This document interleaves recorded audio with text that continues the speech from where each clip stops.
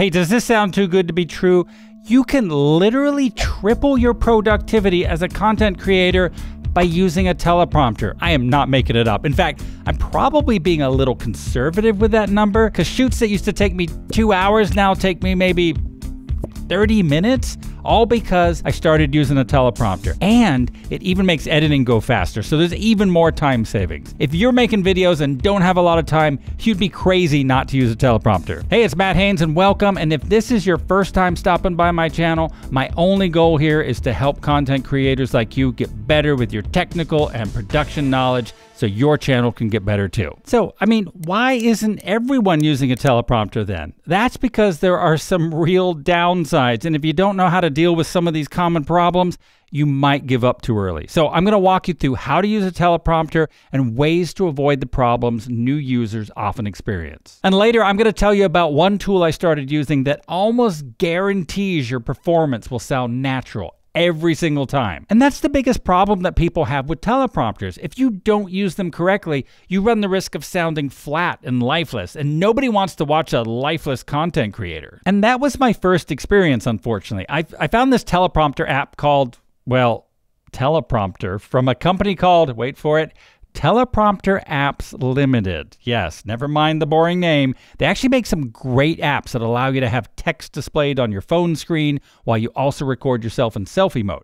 And you don't need any hardware to use them, just your phone. The problem was I wasn't using it right. And as a result, the first videos I made with a teleprompter came out really horrible. And since I don't use my phone for making content very much anyway, I just gave up on the idea. But after hearing different YouTubers talk about how productive they were when they used the teleprompter, I decided I'd take the plunge and buy an actual hardware teleprompter. So I set it up, I practiced with it for a little while, and then recorded my very first video using my brand new gear. And you know what? It turned out pretty bad. I did post it to my channel though, and I haven't removed it yet, but I probably should. One of the problems with teleprompters is that they do take a little practice, and that's kind of a dirty word for many content creators. Between the need for instant gratification and the lack of time, many creators won't even consider a teleprompter because they won't see immediate improvement. And if you don't learn to use a teleprompter correctly, you won't ever see an improvement. If you're making video content of any sort, you should probably be using a script, whether or not you're using a teleprompter. And I started out not using a script. I would just start recording with a vague concept in mind, and I would just kind of ramble on, and sometimes I'd have some bullet points written down, but basically, I was just winging it. And this made editing a nightmare. It is really hard to make a good video if you're just rambling on. It sometimes took me like days to put together even just a rough edit. Then I started writing scripts for my videos. And at first I wasn't reading them word for word. What I would do is I would put the script on my laptop and I'd have it right next to me, and I would just read a few sentences at a time and then just sort of ad-lib it to the camera. And by the way, that's not what I'm doing right now. I'm actually have a digital audio workstation recording the audio for this really nice microphone, but I digress. And so, you know, I would be ad-libbing it, and I'd just kind of be going back and forth like that, and maybe a few sentences at a time. And this did make editing go a lot faster, and it also made my content better, but it still took forever. I'd have to do like 5 or 10 takes for every little chunk of script. So you really do need a script. I mean, you can't plan your hook and your ending and the overall flow of your video if you don't write it down, teleprompter or not. But when you're writing a script for a teleprompter, you have to be really careful to write the script in your own kind of authentic speaking voice. When I was ad-libbing from the script on my laptop and kind of going back and forth, my performance would sound just like me because, I mean, it was me, right? But the problem with reading a script word for word is that, I mean, I write like a college student and I talk like a middle school student, and I needed my scripts to sound more like a middle school student. So as a result, I do spend more time on my scripts now, and that does take back a little bit of the time savings, but overall, it is still totally worth it. All right, so here's a tip for writing scripts, and I guess it's probably a couple of tips, but you want to write a rough draft and then just let it sit for a day or two so that it kind of stews or gels in your head, and then go back and read it out loud and use all the emotion that you would use on camera. And it has to be out loud. You won't spot any of the stuffy parts or the weird parts if you just read it in your head. Yeah, that's pretty good. And you'll know right away what to change because it'll just sound funny. So make sure you add all of the unnecessary words you use in speech, but not in formal writing. Like, for example, I say now and so a lot in real life. So I add those to the script where it feels natural. And I get rid of like big words and anything that's hard to say, like accidental tongue twisters. And you're not going to find those tongue twisters unless you say it out loud. Okay, if you're using a hardware teleprompter in front of your camera, they're pretty easy to set up. I mean, there's a few pieces that you have to put together, but it's not really a big deal.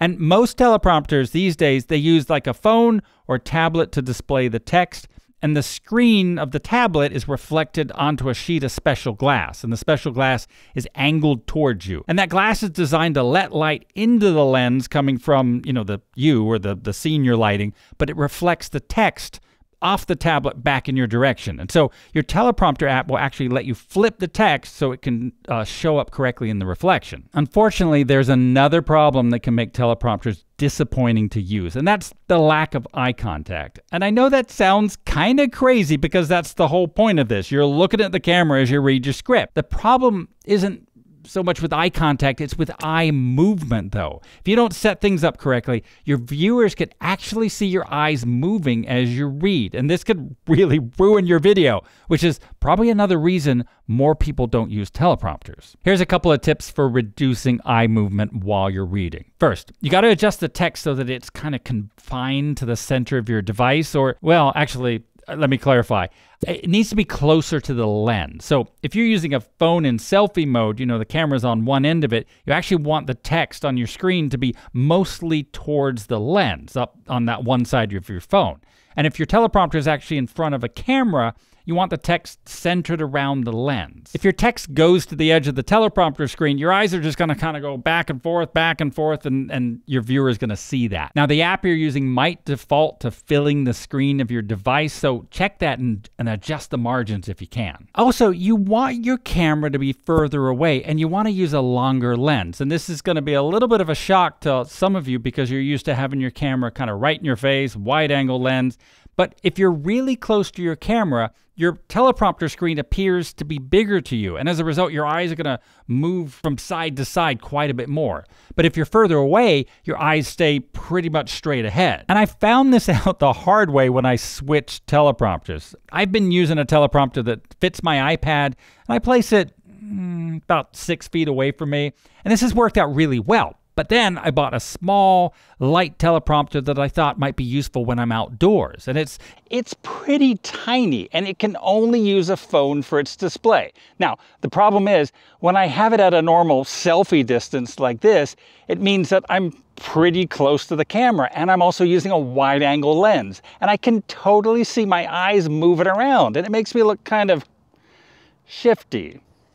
Now, I could make the text smaller and I could bring it in a little bit, and that way my eyes won't move back and forth so much, but then I have to put my glasses on because I can't read the text, and I'm still working out how to use this teleprompter. So for now, the sweet spot is to have a longer lens and be further away. Both of my hardware teleprompters are made by ILOKNZI, I think that's how you say it, and I bought them because they were cheap. They come with a remote, and there's a free app you can download, and I don't know if it's the remote or the app that's at fault, but sometimes the app will just stop scrolling in the middle of a take, and other times it'll just start moving on its own, which is really disconcerting, and that has led to a lot of on-camera swearing, which I have later had to delete. And speaking of scrolling, the most common way to use a teleprompter is, unfortunately, to just let it automatically scroll at a set speed. And that's probably what you think of when you think of a teleprompter, because we've seen that in the movies, and someone's doing a newscast and the text is scrolling along, keeping up with what the person's saying. And that is the traditional way of using a teleprompter. The text scrolls and the person reads. But this works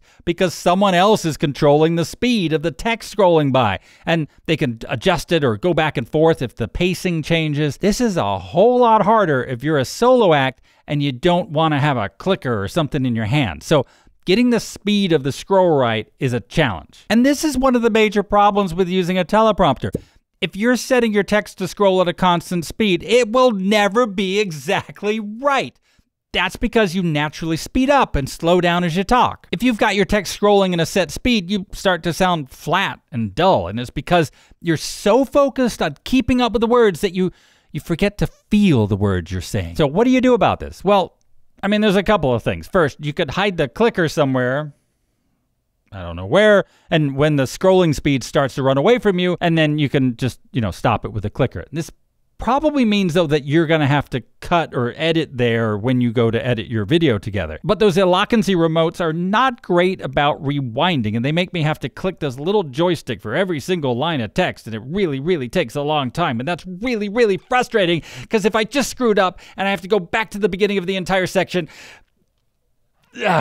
Fortunately, many teleprompter apps allow you to display text in chunks or pages instead of scrolling it at a set speed. This means you can talk at different speeds, and you can even go off script because it's showing that page on your screen and just holding it. But it does mean that you need to click for each new page. So if you don't want a clicker in your hands as you talk, then that's a little bit of a problem. And one solution for that is actually to get a foot pedal. Yes, you heard me right, a foot pedal. They actually make page turner foot pedals. And these are, you usually see these being used by musicians who are reading sheet music from a tablet, but you can use them on some teleprompter apps as well. That way, you can tap forward or back in your script a page at a time, and no one will see you do it because you're doing it with your feet. Now, these page turner pedals, I mean, they start around $50 or so, but range up to maybe $80 or $90, a little bit more than that. If I had to choose between scrolling and paging, I would definitely go with paging.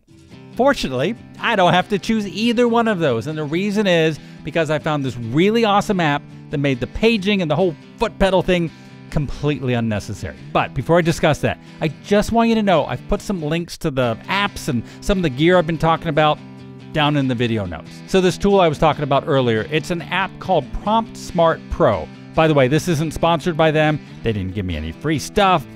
Nobody gave me any free stuff. Prompt Smart Pro wouldn't even respond to my emails. Are you out there, Prompt Smart Pro? Are you? The really cool thing about this app is that it has voice tracking technology. It will literally listen to you and scroll to the next part only when you've spoken the words in the script. This means you can slow down, you can pause, or you can even make stuff up and go completely off script. And this was a real game changer for me. Because here's the thing. It's really important that you be able to just pause while you're speaking. I mean, you should be able to speed up when you get excited about something.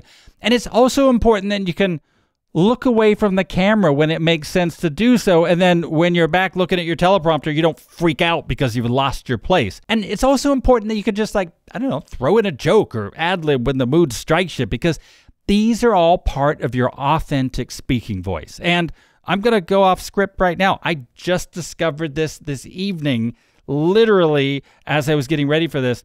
If you hook up a Bluetooth keyboard to your tablet or your phone, Prompt Smart Pro, you can actually adjust up and down with the arrow keys. That was the one thing that was driving me nuts. If I messed up too badly, I'd have to like leap up from my chair and run around to the camera and with the iPad, and it was just, now I can just go tap, tap, tap, tap, and I can just hide this discreetly because I don't need to tap it every time I need to move for a new page.